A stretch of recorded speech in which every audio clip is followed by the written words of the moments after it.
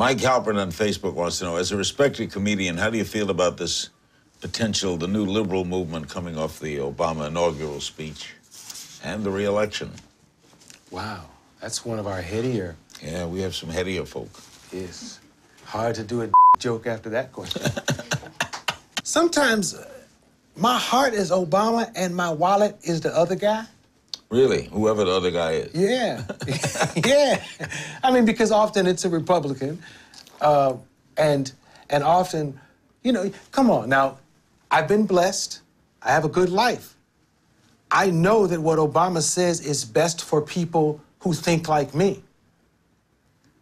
People who respect and love women like me and the causes that the Democratic Party stands for. But you take something out of your pocketbook. But you're helping others when you do. Yeah, while I'm watching the speech and saying, this is the best speaker ever, this Barack Obama, my wallet is like, hey. Oh, you can give it up. Yes, I can. I have to. You have to. We have to give it up to move forward.